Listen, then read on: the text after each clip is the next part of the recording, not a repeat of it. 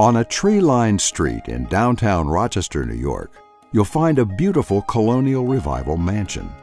Once the home of a famous American captain of industry, today it's the home of the world's premier photography and motion picture arts museum. This is the George Eastman House.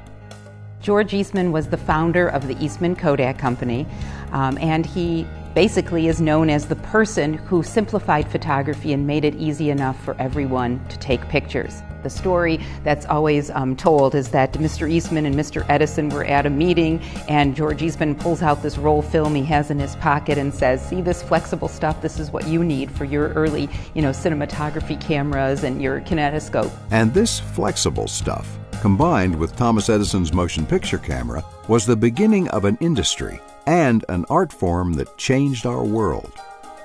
Upon his death, George Eastman left his home to the University of Rochester, which used it for several years as the president's home.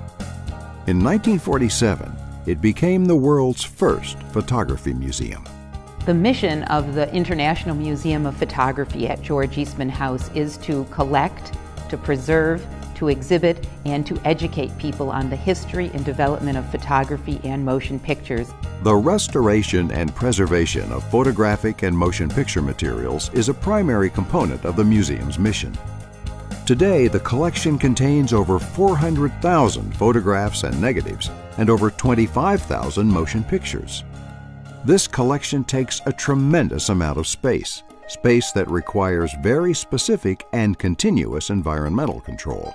What's the best thing I can do for my film? Cool and dry.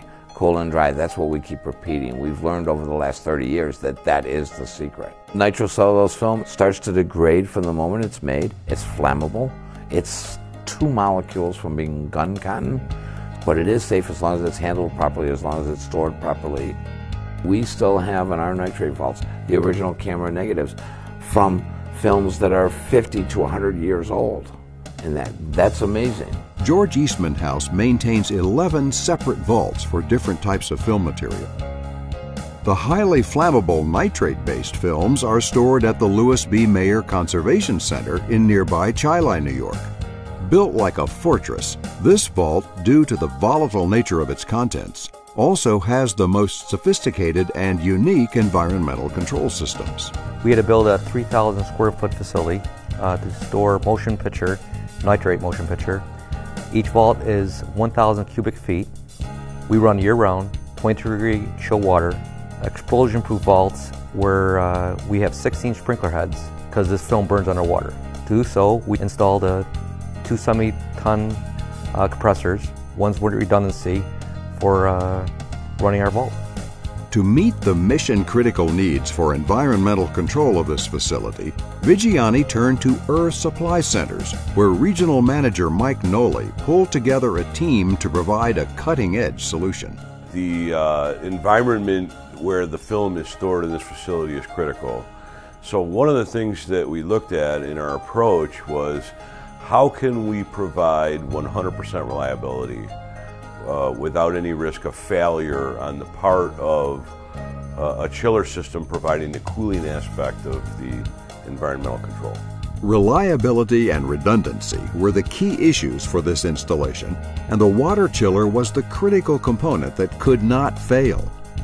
Supply turned to liquid chill to design and construct a chiller that was bulletproof.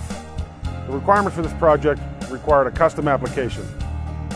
No off-the-shelf unit was available. This had to be designed and built special for this particular requirement.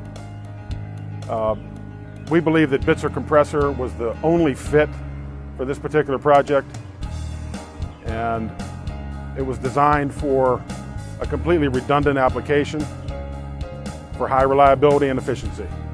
Michael Vigiani readily agreed to the BITZER-based system. He was already using BITZER compressors in the other film vaults maintained by George Eastman House. While reliability was the key issue, Vigiani also had additional reasons for selecting BITZER. We have capital costs, so what we want to do is we'll pay a little bit more money up front. We want to be paying ongoing maintenance for the machine. So 5 years down the road, I don't want to be spending $10,000 or $15,000 for replacement or servicing. So in the BITZER, most of our compressors, we have not have to work on our compressors and spending a lot of money on maintenance.